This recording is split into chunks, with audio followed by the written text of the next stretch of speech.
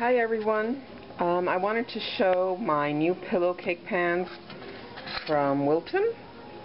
What I usually do is I bake the square cakes and carve them out, and I have a YouTube tutorial on that. And one of the comments that someone left me was, well, it's easier just to use the pillow cake pans. Maybe. I'm going to try it today. But when I started doing the pillow cakes, there were no pillow cake pans, so you had to bake the squares and carve them out yourself, which is pretty easy. Someone who had used these before said they didn't like the pans too well, so I'm going to give it a try myself, and I'll let you guys know how I like it. I am baking a 10-inch. The set actually comes with 3 pans and a heating core. The heating core is to use with the largest size pan. So the sizes are 6 3/4 by 6 3/4. That's the little one. Then this one, which is the 10 by 10 by 2, and then the big one is 13 1/4 by 13 1/4 by 2. So you're supposed to use the heating core for the big one. And this is a pretty pillow cake that they did with the pans. So we will see if it comes out just as good as their picture. Now for the batter, it says that it takes about 10 cups for each pan.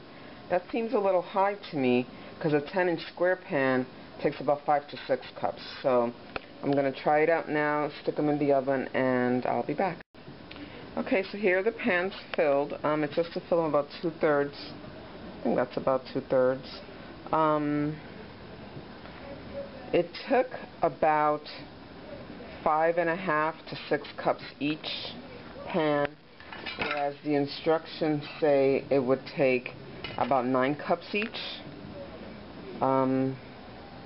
But we'll see how they turn out. We'll be back. Hi everyone, here is the baked pillow cake. They poofed up quite a bit here, so I guess I will have to level it before I put them together. And they also looked a little overdone on the sides, which doesn't happen with my square cakes.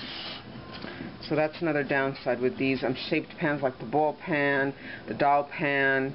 They usually take longer to bake because of the curves of the cake, and then the edges come out a little overdone, which I am not too pleased about.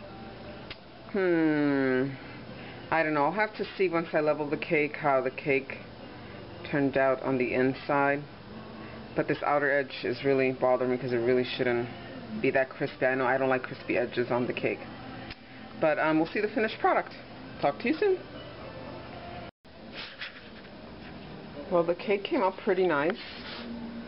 Nice curves. My only concern is the outer edge, but I guess I can trim this little bit right there. We'll be back.